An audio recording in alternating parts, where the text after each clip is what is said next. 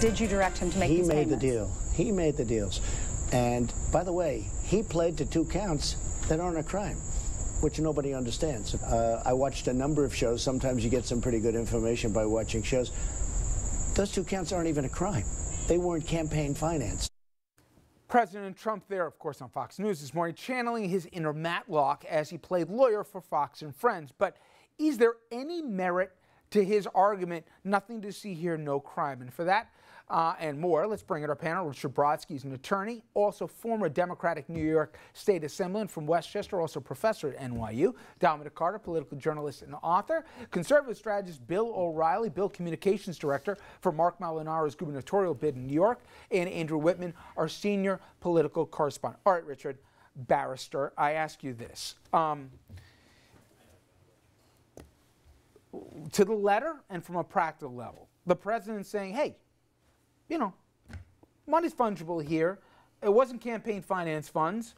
And nothing, no laws were broken. And by the way, I don't even think, in his words, that Cohen, he pled guilty to something that wasn't even a crime. As it relates to campaign finance funds and obviously impacting an election, et cetera, where does it start and end as it relates to his exposure? He's wrong about what Cohen pleading to. That was a crime. And if he was a part of the conspiracy, he's subject to those kinds of charges.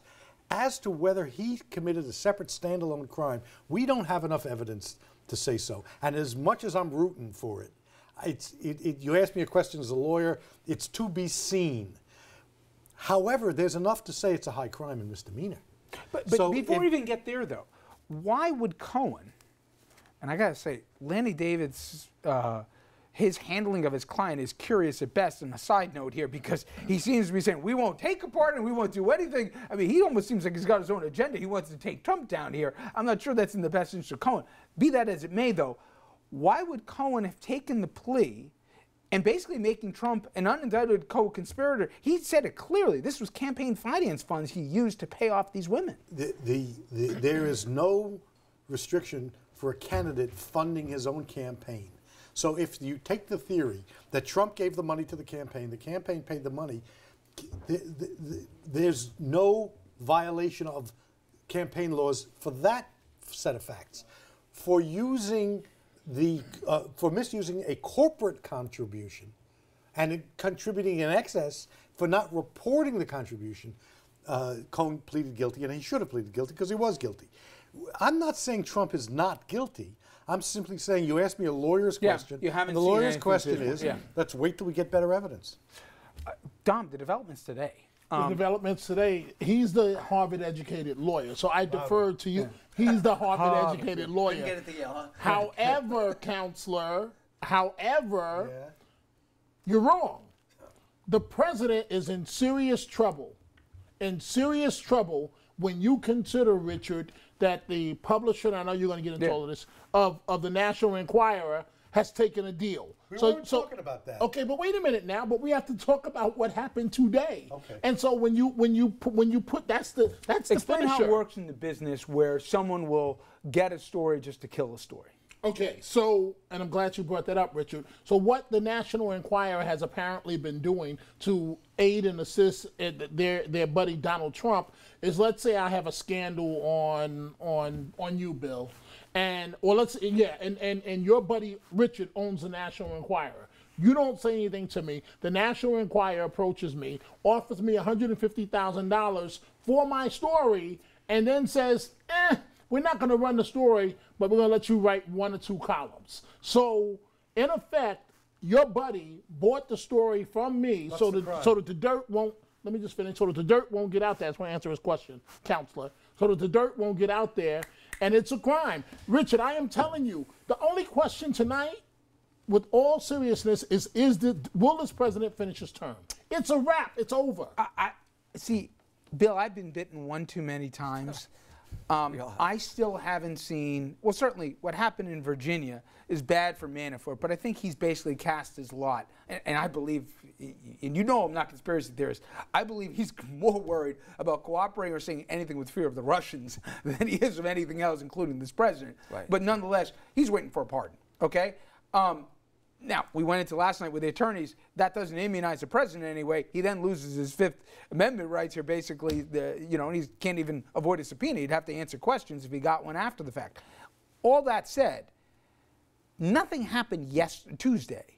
It was all bad for the president, but nothing for exposure. I think this still comes down to the Mueller probe. And I think we are so conditioned as a public to daily scandals and daily jaw-dropping things that were either said or done, that we're so inured to the unseemliness of this, that unless he shows a quid pro quo with the Russians, I don't know that there's a political will in Washington, or even maybe in a lot of this country, to say, it isn't what I expected. He's graded on such a curve. I think there will be, and the question for the Republican Party in the long term is how long it takes them to understand the need to do it. But what about I said? I gave two specific examples, Bill. Senate Judiciary Committee, to their credit, said, you know what? We have a bill that passed committee, bipartisan. It's going to immunize Mueller. Nothing can happen to him. And if any naive person out there thinks the president wouldn't be willing to move on his Attorney General and Rosenstein, right? They're kidding themselves. Why shouldn't the Republicans bring that to the floor and have a vote on it? And why shouldn't they also say, with one voice as a party, if there is any, I know Lindsey Graham said, if there is any pardons handed out to people who've been convicted, connected with this probe here, basically to buy silence, we will move as a party for a vote for impeachment. Why not? That's good politics, isn't it? Yeah, I believe it is, and I don't know why some people don't see it that way. We all know, take it back into Dominic's point as well. We've all known from the beginning that this wasn't going to end up well. This is almost an historical necessity, if you'll forgive the expression. But Donald Trump is not equipped to be president of the United States. He's lived a very sloppy life for a lot of years. He's going down. This was, what happened with Cohen is a small thing. It's the tip of the iceberg on the Mueller investigation. There's so much more coming. Then why hasn't the Republican Party said that? It's asinine. I didn't ask you that. Why? What's the reason? Because they're afraid of the base. Because they're afraid of the base. They're afraid of election day. They'll have no choice but to have to say something. To Bill's point, the president, I'm telling you guys, it is done. Well, Dominic, it's if done. it was done, then 80-something to 90%, Andrew, of the Republican Party would not still be with this president. And that's why, to answer Richard's question, they're still running scared. I thought it was fascinating. When you go back to Lindsey Graham, then, junior senator in South Carolina at the time, during the Clinton impeachment, what he said was a high crime and a misdemeanor. And then when he went back to Nixon, and he said, in the end, Nixon cheated. That's what it was. The threshold was that Nixon cheated to win an election. By all definitions, paying hush money to keep news quiet here and everything else is cheating to win an election. Now, campaign funds and so much more that's going to come out of it. But the line just keeps on moving. Do you think it's moving because that was the 1970s or the early 2000s? Or is it just because of this president and this time? I think it's partly because of this president and this time. I think it's almost entirely because of the electoral politics we find ourselves in at this point. Republicans right now aren't abandoning Trump because they're afraid for their own careers if they do, because there's nothing left in the Republican Party except Trump sycophants. So if you're a Republican who decides to challenge Trump, there's every possibility that Trump might campaign against you or insult you or otherwise do whatever he can to try to undermine your campaign. Bill talks about Republicans in Congress banding together and saying maybe this is where we draw the line. But they're afraid of Trump's power. He is much more influential than they are, even in their home districts for the most part. Take a look at John Faso in the Hudson Valley. John Faso's a decent man, has been deadly silent, trying to satisfy two completely competitive points of view. He can't do that.